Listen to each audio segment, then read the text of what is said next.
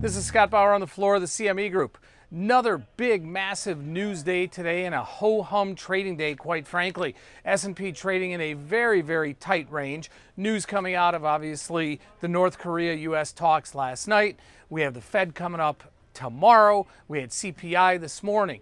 We've got ECB, Bank of Japan later this week. So just all sorts of news, let alone what's going on in the oil space right now. But yet the market is really just complacent, really looking for what that next step is going to be. And maybe it is the Fed announcement tomorrow, though it is, fairly certain that they are going to raise rates by 1/4 of a point.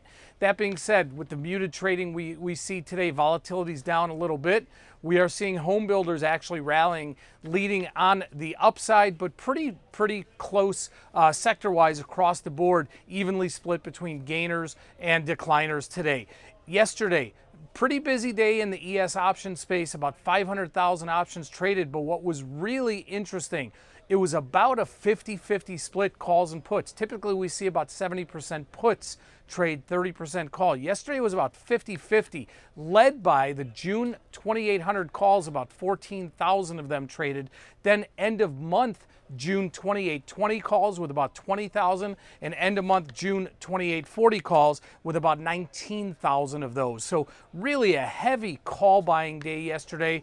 We'll see where that takes us from here. With volatility where it is and reduced volatility, kind of VIX hanging in where it is, the expected move that the ES options are predicting from now to the end of the week is about $22, $23. Going out to next week, it's about $38. Again, we'll have to see what happens with the announcement we get tomorrow from the Fed, what we get from the ECB, and what may propel this market, or to the downside, maybe have some sellers come in. Now let's look at Bitcoin. A couple days ago, over the weekend, we saw a breach in a South Korean crypto exchange, which really hit not just Bitcoin futures, but the whole entire crypto space. Since then, though, we've seen a very limited, narrow trade range in Bitcoin futures, back to the kind of muted volatility that we had seen prior to that event happening in the South Korean exchange. So is that a good or a bad thing here? Well, we've seen Bitcoin really trade in a tight range. It's around the 6,600 level or so.